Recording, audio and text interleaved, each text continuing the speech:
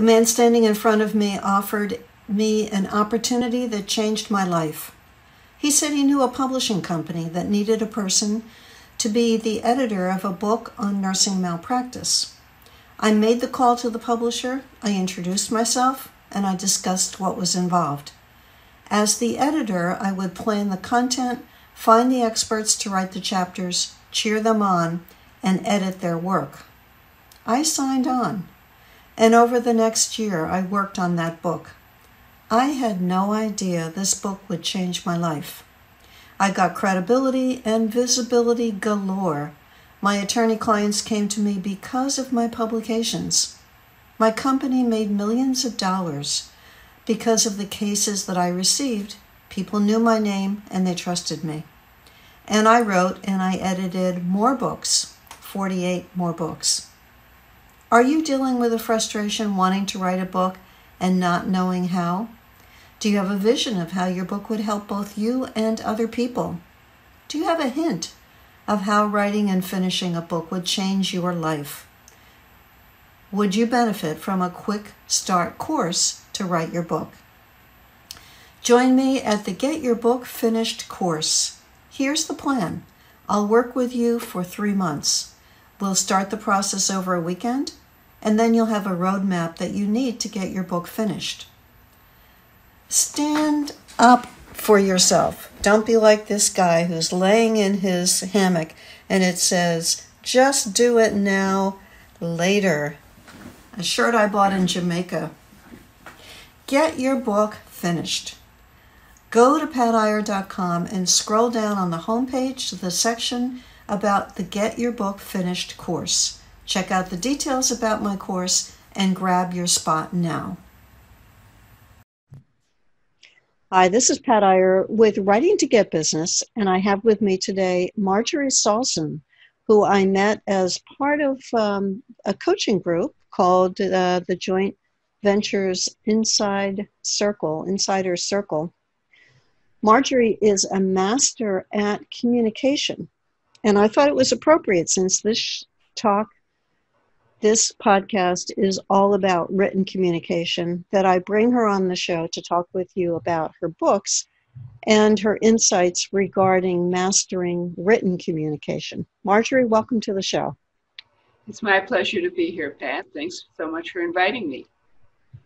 I know that you're the author of a book, and you've also contributed a chapter to a book that is a compilation book. I'd like to start, first of all, with asking you about your first book. And can you hold that up for the people who are watching this podcast on my YouTube channel? She's holding up a book, and can you read the title for us? Yes, it's Empowering Business Owners to Overcome Speaking Fears, whether you're talking with one person or 1,000. Okay. See, my thing is, I originally called myself a public speaking coach, Pat, but I didn't like that title because people think public speaking and they think speech. And I think public speaking is any time you talk to anybody other than yourself. And it's the same when you say, you don't say that when you're writing, you're just writing a speech. You're writing all kinds of things. So I really changed my title to Communication Confidence Coach, because people want to feel confident about what they're communicating, and whether you're writing it or you're saying it, you want to feel that you have the right message and that it makes sense, it's well organized, and it resonates with your ideal people. And so I have some tricks I'm going to share with you about how to write more easily and have your subconscious. Your secret weapon actually is your subconscious, and how you can actually access it. So that's the book, my international bestseller on Amazon. Oh, perfect. All right. Well, we're going to unpack that. And the other book, the other book? This is a compilation. Sure. I'm one of 50 authors in this compilation of America's leading ladies, stories of courage, challenge, and triumph. And if I can brag a little, I'm in there with Oprah Winfrey and Melinda Gates, among others. So to be asked to have been in this book was huge, huge honor, and I'm really thrilled to be in it. You were approached then about adding a chapter to that book? Is that what happened? Yes, I was invited to do that, yeah. And how did the person who organized that book come across you? Do you know what the connection was? Yeah, she found me online. All right. That's another vote for the value of websites. Absolutely. Absolutely. Well, actually, where she found me is that I've been named both Top Speaking Coach of the Year and Top Motivational Speaker of the Year by the International Association of Top Professionals. So that's where she found several of us who are in the book. And I'm lucky that obviously she felt that I deserved to be there. And what did you write your chapter about? I wrote my chapter about overcoming the fear of public speaking. You know, that's on the list of fears, that's the number one fear. And there's a very funny YouTube video from Jerry Seinfeld where he points out that people are more afraid of public speaking than death. And that means that at a funeral, most people would rather be the body in the box than the person delivering the eulogy. So, and the other thing about public speaking, my other favorite quote, I know we're talking about writing, but this is from a writer, Mark Twain. A lot of people don't know he lost his book money in some kind of boondoggle. So he made his living the latter part of his life going literally around the world giving speeches. And he said that there are two types of speakers, those who are nervous and those who are liars. Mm-hmm. And the fact is, if you're writing a book, eventually you're going to need to talk about it. Absolutely.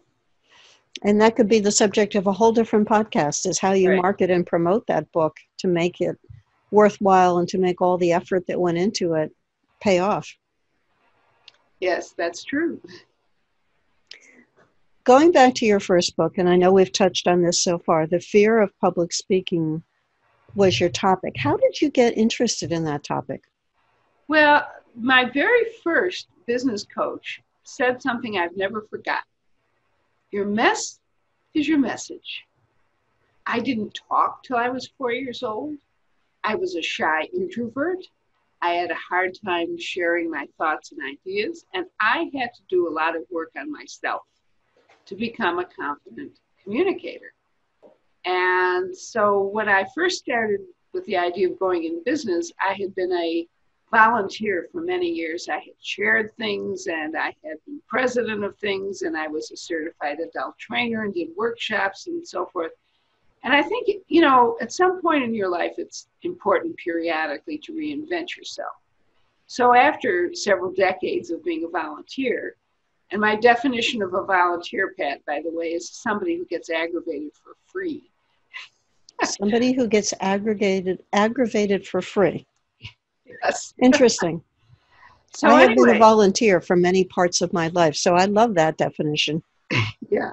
So anyway, I decided that I would like to go into business. And because I had done a lot, I was trained as a teacher. I have a teaching certificate from Michigan, and I taught Russian and French, and then I got a master's in audiovisual education. And I saw this community course for voice acting. And, you know, voice actors are those folks that where you hear the voice and you don't see them. They're the ones who tell you to watch your luggage in the airport and do commercials and cartoons and stuff. And I thought, you know, that might be fun.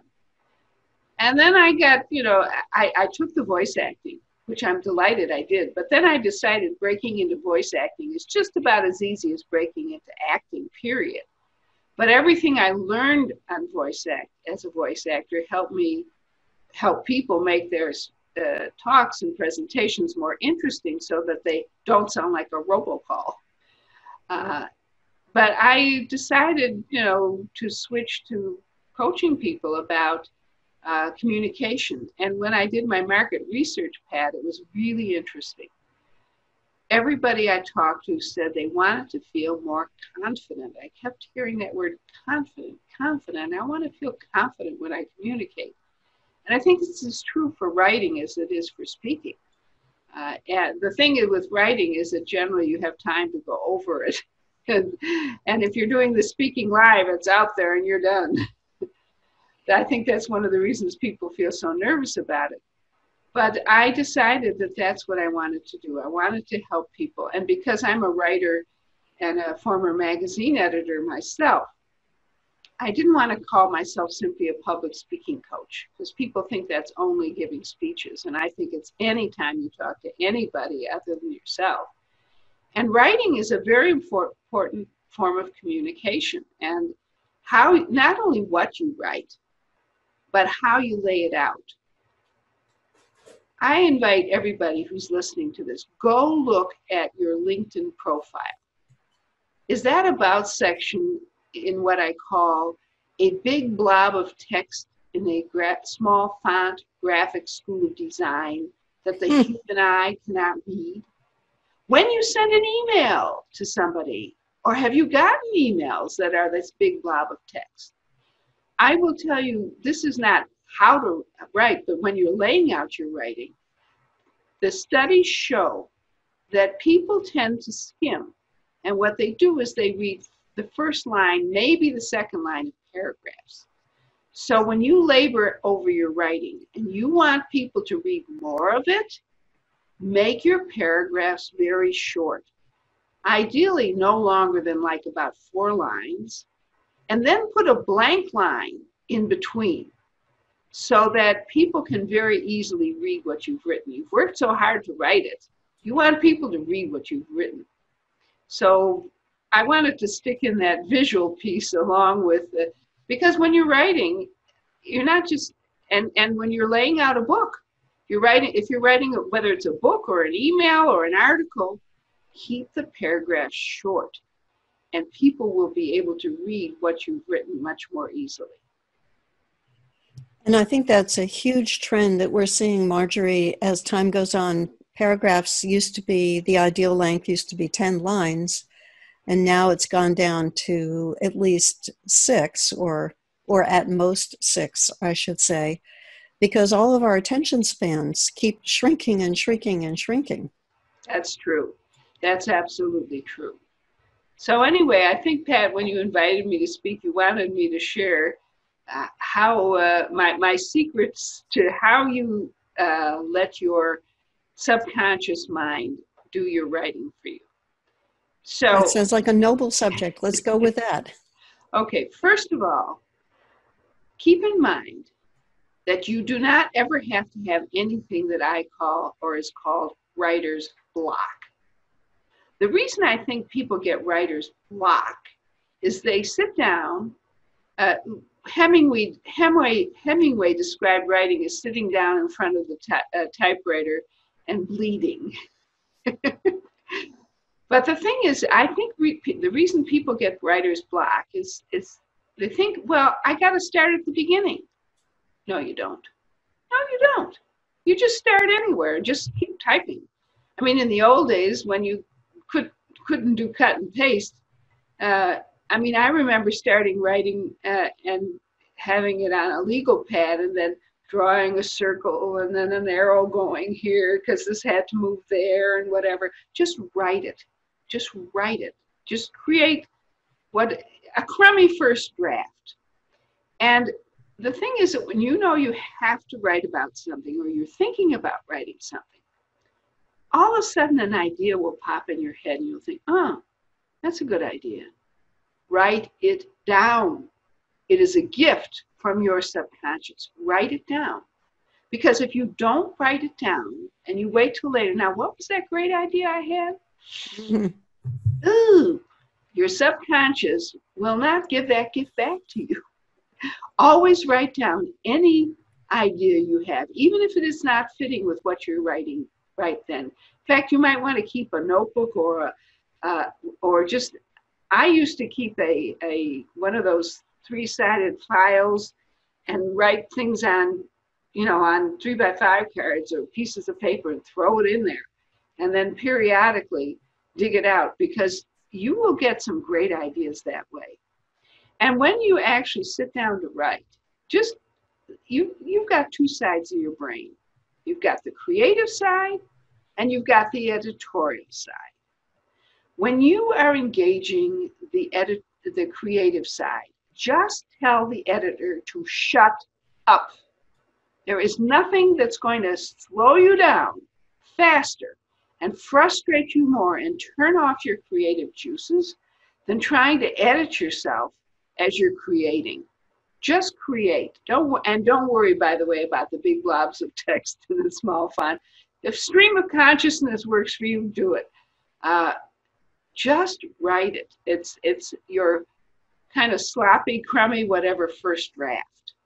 And it's so tempting to get into the editing mode. It's like a siren song that says, "Oh, Marjorie, you could revise this sentence and get rid of the passive voice if you just do a little fiddling instead of writing the rest of it. Just make it perfect now." Listen, Pat, if you're writing and you think of a better way to write something, then just write it. Just keep writing it. Let it come out of your creative brain.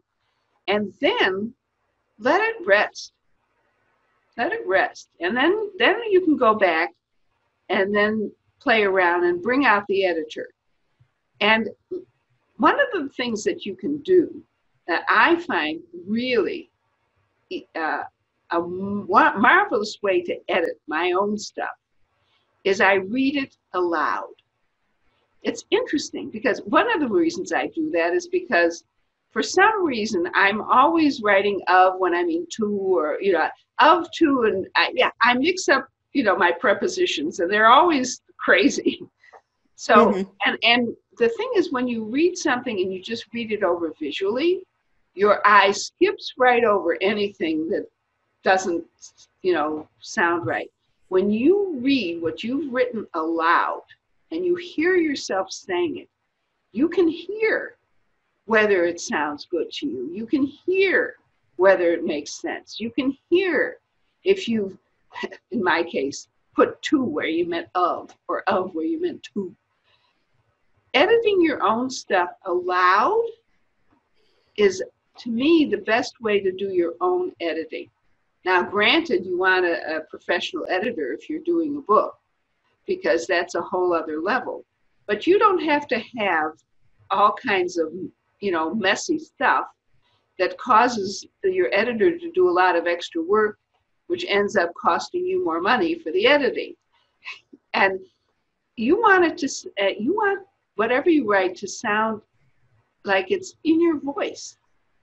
And the only way you really know if it sounds like it's in your voice, if you say it aloud. So letting your subconscious help you. And by the way, what's interesting when you're editing and saying it aloud, your creative brain, you will start channeling all kinds of good stuff that will come from the creative side of your brain as you're editing. It's amazing how that works. And as long as you're not beating yourself up by, oh, I can't believe I said it that way. No, forget it. When you read something aloud and it doesn't quite flow the way you want, then play around with it. Say it a few different ways until you like it, and then write it out. I want to go back, Marjorie, to something that you just said that is a thought that circles around in my brain at times, and that is preserving your own voice when you're writing. I think that works for the majority of people who can formulate sentences and be coherent and clear. But there are some people whose voice is not coherent, who speak in a disjointed way, who are disorganized or not using English properly. And I think that they benefit of all of the population. This is my opinion, and I'm curious to see if you see it this way. But they really benefit from having an editor because their voice sounds normal to them. That's the way that they speak and the way that they write. And yet they're violating a lot of rules of English. So tell me about how far do we as editors go to helping people preserve their own voice when their own voice is not that good to begin with? Let me just be blunt. Okay, so speaking as a former magazine editor who had to walk this narrow line, right, across this very narrow bridge. First of all, let me explain my bias. I'm a former language teacher. It annoys me no end when people use incorrect grammar. And so I think when you're the editor of somebody whose grammar is bad, I think one of the things you might want to do is say, this is my standard of editing. My standard of editing is correct grammar and correct usage. And if that is something that is important to you, I will do that. If it's not, maybe you better find another editor. I mean, if it's going to really, be so, some people are not a good fit. There are some people who are not a good fit to work with me. I work with people who need one or all of three things, which is what I consider the three-legged stool of effective communication. What, how, and allow. What's your message? Does it make sense? How are you either writing it or saying it? Are you doing, if you're speaking it, are you doing it with an interesting way of speaking it? And if you're writing it, are you writing it so that it's easy for people to read, like we were talking about, not a big blob of text? And the third piece is, are you allowing yourself to do it, getting over the fear? And so I help people with all of those. And with somebody who's, and they're not everybody is a good fit for me. If somebody is not open to getting help, or there has to be, when you are working with somebody on something that's their baby, it's got to be a good fit. And I don't know about you, but if you start working with somebody and you start dreading and you wish you could fire this client, that's somebody who needs to work with somebody who is not as particular and who does not hold that high standard of language. On the other hand, if you tell somebody up front, listen, this is the way I operate. Everything that comes, that has my imprimatur has correct usage, and make sure that I'm not going to change your ideas, but I am going to change how you express them if they're incorrectly expressed. And so I would just ask permission right ahead of time with somebody like that and let them know up front. And if they're not willing to, I have to tell you, my sister once said to me, will you stop correcting my grammar? This is where this advice comes from, by the way, Pat. And I decided my relationship with her was more important than yeah. But if it's not somebody like that, then you have to decide, is this somebody that who is open to the kind of gift that you provide? When you are editing somebody, you are giving them the gift of your mind, your heart, your understanding, your wisdom. And if they're not open to that, they're not your person. Sorry to offer a little tough love. Well, and it's a reflection on that person's professional credibility and authority that what they have put together in the form of a paper or a report is accurate. I know this territory well, Marjorie, because I had a business for 28 years supplying expert witnesses. And after a disastrous experience with an expert who couldn't write simple English, I decided that I needed to proofread all of my experts' reports before they went to the attorney. When the attorney is calling you up and saying, Pat, did you see this report before she sent it to you? You know that's not a good question, that there's going to be more to that story. So the vast majority of experts whose reports I proofread, and then employees within my company proofread, the experts appreciated the changes, but I do have a vivid memory of a woman who got highly affronted, in all caps, exclamations, bold, size 18 font, that anyone would do anything to her masterpiece. It cost her thousands of dollars of work that she would have gotten from my company if she had been open to the idea that her reports were disorganized, they didn't include full sentences, they weren't coherent. she didn't see those flaws, and she got so upset with me that she said, I'll never take any more work from your company again. And I thought, good. Yeah, yeah. You're not hurting me by doing that. You're hurting yourself. But we parted ways. She accepted 98% of the changes that I suggested that she put in her report. And then we stopped giving her work.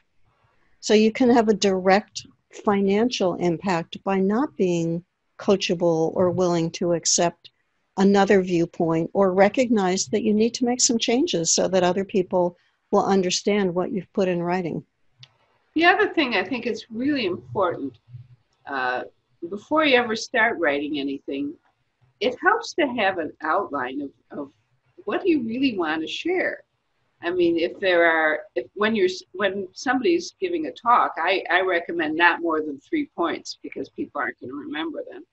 And my basic outline is to find a wonderful opening sentence, tell people that you're going to be covering these 3 points, then say first this point, second that point, third this point, and then say, I shared these 3 things with you, and then have a wonderful closing sentence. And what happens when you're writing? One of the reasons people, get the writer's block is they think they have to start out with this fabulous first sentence. The fact is that when you're in the middle of writing, whatever, all of a sudden a great opening or closing sentence may just pop right into your brain. So write it down immediately so you don't forget it. Right. Any gift you get from your subconscious, write down immediately, because it could disappear and you might never get it back. But that's the 2 things I would say. Listen to your subconscious, and don't think you have to start at the beginning. Just start writing. Oh, well, it's more than 2 things actually.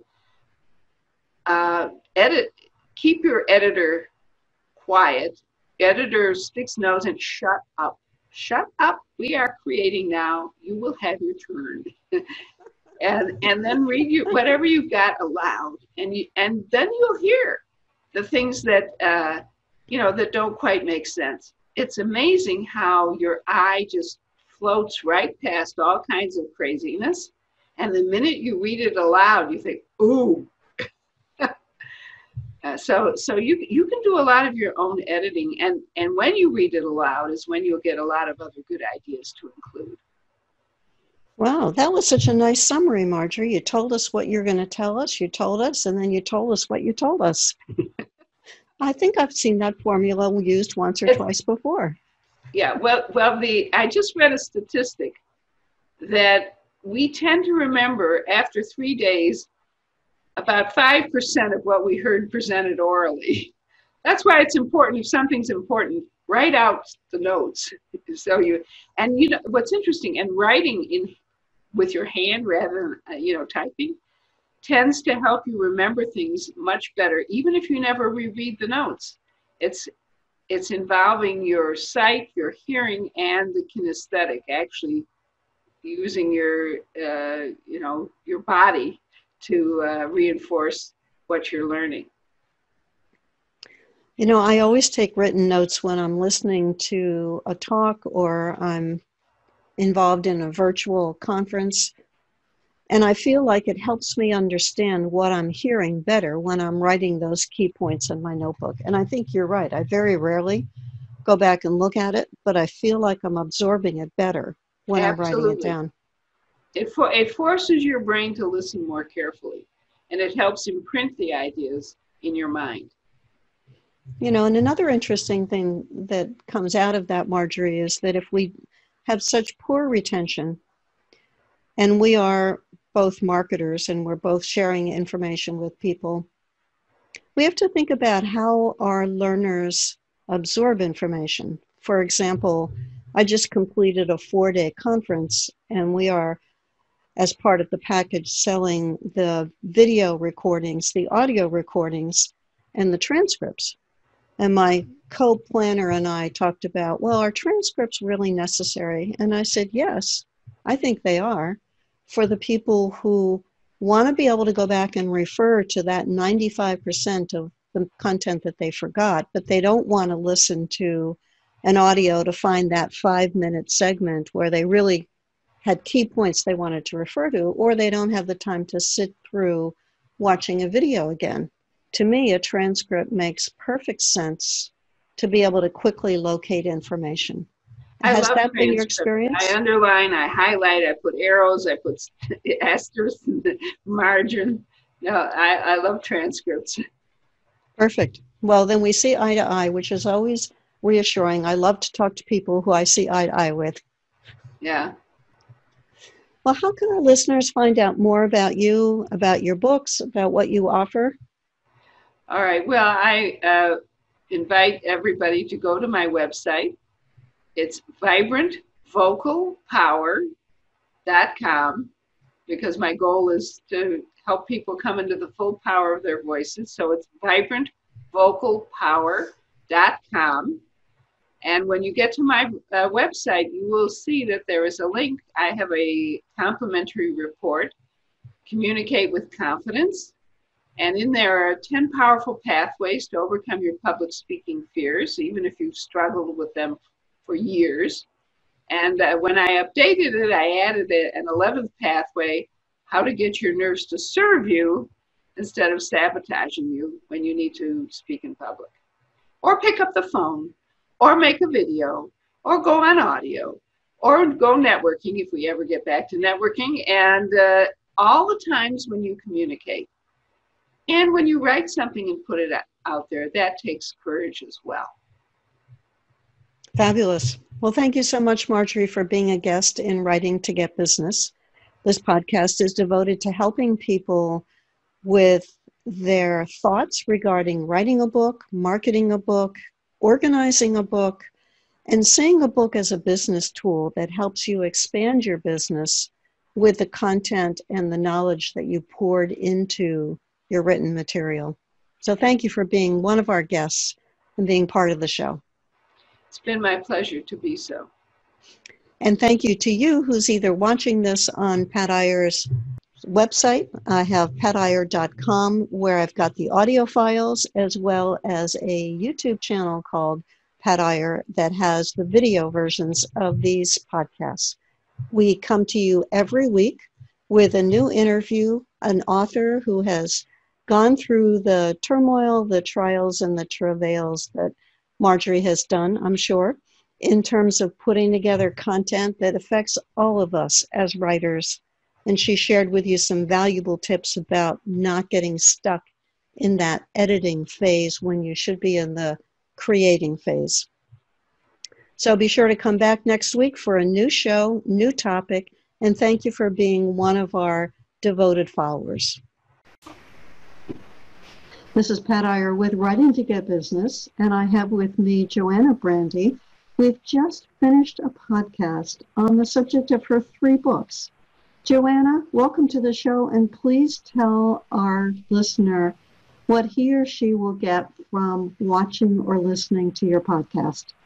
Well, I think that they'll get a perspective that just because your first writing project doesn't turn out the way you thought, doesn't mean you should quit. It means we could look at any project in a creative way and make the best of it and actually turn it into something that was better than anything you could have conceived of in the first place. Perfect. Be sure to listen to Joanna's podcast. That's Joanna Brandy and Writing to Get Business to get inspired and to get a perspective on what happens when you have the same subject matter, but you keep morphing it and developing it and moving it into different directions, and how each of those moves led to yet another book by Joanna. And another program. Each one of them kept spawning new programs, so I was able to stay out on the speaking circuit with brand new material. Perfect. Even better. That's what Writing to Get Business is all about. That's right. Thanks, Joanna. And thank you, Pat.